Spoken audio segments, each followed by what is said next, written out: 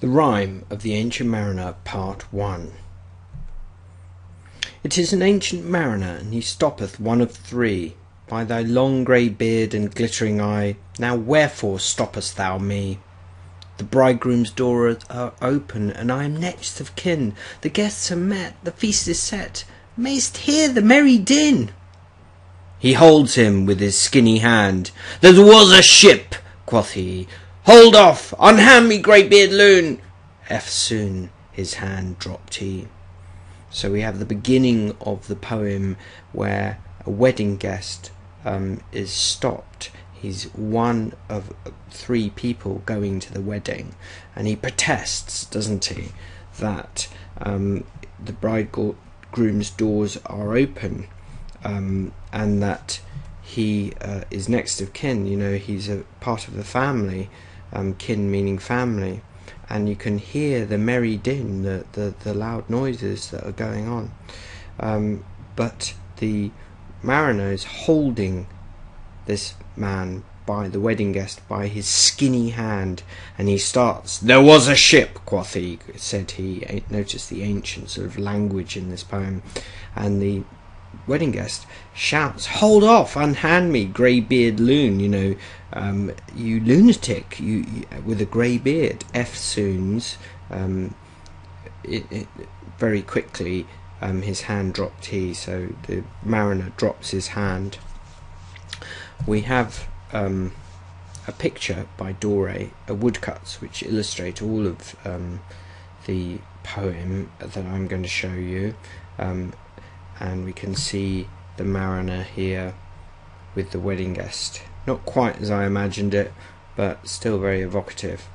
He holds him with his glittering eye. The wedding guest stood still, and listens like a 3 years child. The mariner hath his will. The wedding guest sat on a stone. He cannot choose but hear, and thus spake on that ancient man, the bright-eyed mariner.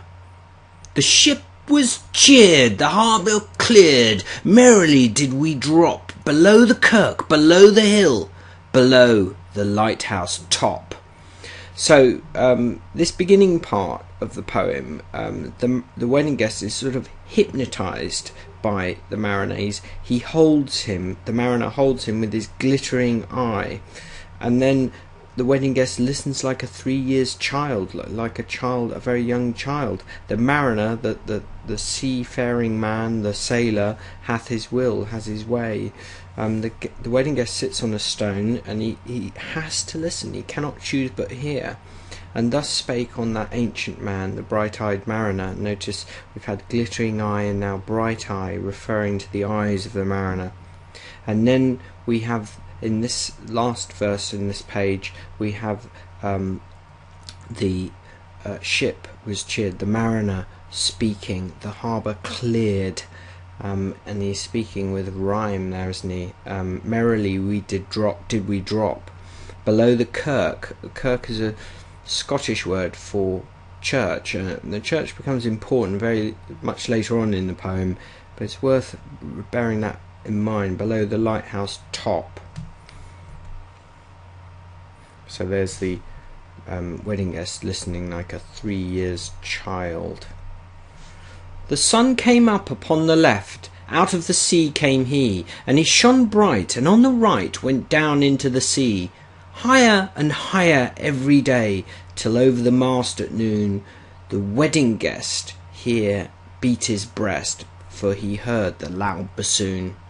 The bride hath paced into the hall, red as a rose is she, nodding their heads before her goes the merry minstrelsy. So the mariner starts to tell his tale. The sun came up on the left. Can you work out exactly what direction the ship is going from that? If it came up out of the sea on the left, you should be able to work out the direction. Out of the sea came he, and he shone bright, and on the right went down into the sea. So he's going down on the right into the sea. So they're heading south, aren't they, from this? He's starting to tell this tale. The wedding guest here hears the loud bassoon, the instrument from the wedding, and he beat his breast. He wants to go in to see the wedding. He sees the beautiful bridegroom in the hall and the merry minstrelsy, the merry music making that's going on. He doesn't want to have to listen to the mariner. He wants to go into the party. And there's a picture of the party, the bride red as a rose, the Dore woodcut of this verse. The wedding guest, he beat his breast, yet he cannot choose but hear, and thus spake on that ancient man, the bright-eyed mariner. Now the storm blast came, and he was tyrannous and strong. He struck with overtaking wings, and chased south along. With sloping masts and dipping prow, as yet who pursued with yell and blow, still treads the shadow of his foe, and forward bends his head. The ship drove fast, loud roared the blast, and southward aye we fled. So a massive storm blasts the ship southwards, and with a yell and a blow, so we get a sense of the violence of the ship being blown, and we get a kind of very violent start to this poem. Perhaps the mariner's being quite forceful because he needs the wedding guest to listen. And there we have a wonderful woodcut, don't we, of the ship in a storm by Dore. And now there came both mist and snow, and it grew wondrous cold, and iced mast high came floating by, as green as emerald. And through the drifts the snowy cliffs did send a dismal sheen, nor shapes of men nor beasts we ken, the ice was all between. So they come into this very icy place, the Antarctic, where the ice is high as mast high. It's as high as the masts, and we have this beautiful kind of imagery of the ice here. It was wondrous cold. The ice was here, the ice was there, the ice was all around. It cracked and growled and roared and howled like noises in a swound. At length did cross an albatross, thorough the fog it came, as if it had been a Christian soul. We hailed it in God's name. So the ice everywhere, and then they come across this huge albatross in the fog.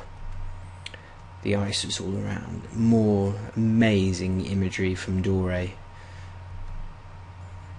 It ate the food it never had eat, and round it flew. The ice did split with a thunder fit, the helmsman steered us through. And a good south wind sprung up behind, the albatross did follow, and every day for food or play came to the mariner's hollow. So the ice splits with a thunder fit, the helmsman steered us through, so that the ship goes through the ice. And it seems that the albatross has enabled this to happen. A wind comes up, and the albatross follows them, and the mariners, the sailors, hollow after they shout after joyfully the albatross, because it seems to have brought good luck for them. There's a picture of the albatross. In the midst or cloud, on mast or shroud, it perched for vespers 9. Whilst all the night through fog smoke white glimmered the white moonshine. God save thee, ancient mariner, from the fiends that plague thee thus. Why look'st thou so? With my crossbow I shot the albatross. So the poem, in the first part of the poem, ends with him shooting the albatross. We never actually learn why he does it. But it's obviously a very momentous moment that changes the whole nature of the mariner's life. So we have this very powerful opening. What I want you to do, the first two things to do, is firstly put into your own words what you actually think has happened in the beginning of the poem. Either you could do that writing a diary of the wedding guest and imagining that you are the wedding guest listening to the story and write it from his point of view, or if you want to, write your own response to the poem and write about what you feel about the mariner and the wedding guests and the situation. And then secondly, I want you to think about the techniques that are being used to make this an interesting opening to a poem. It's a long story poem. What is of interest to you? Think about some of the characters in the poem, the story of the poem. Think about the way in which Coleridge uses language to make it interesting. What really strikes you? A poem is full of dramatic imagery connected with the sea and with sailing, and then at the end of the poem with the Antarctic. So have a go at this and then listen to my explanation of part 2.